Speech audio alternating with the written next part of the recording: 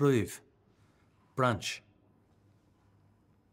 The Irish word craobh referred originally to the bough of a tree, but like English branch, it can signify any, literal or figurative, offshoot from a central core.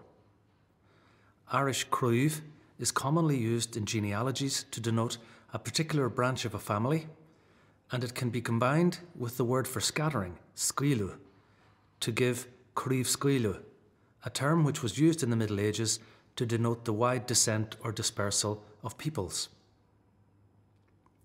By the end of the 17th century, craobh scaoileadh was being used also to discuss the dissemination of information.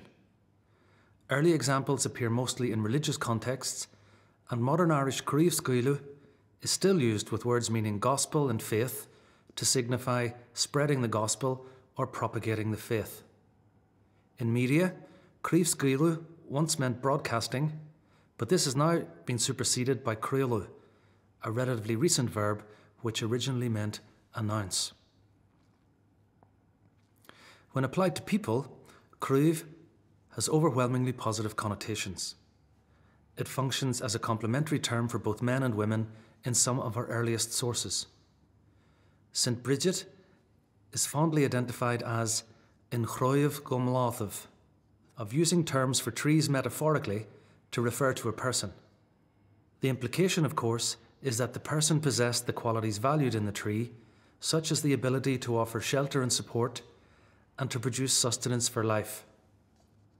A medieval word for what is often an ancient or venerated tree, bille, crops up in phrases such as bille bonava, meaning roughly the hero of Ireland.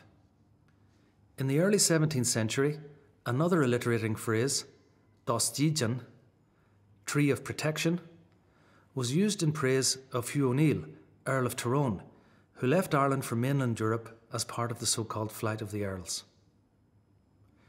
Why then is the All-Ireland Championship referred to in Irish today by the phrase Craobh na hÉireann? In ancient Greece and Rome, winning athletes were presented with palm branches or wreaths of laurels to mark their victory, and from this we get the English phrase, don't rest on your laurels. That is, don't become complacent because of your past victories.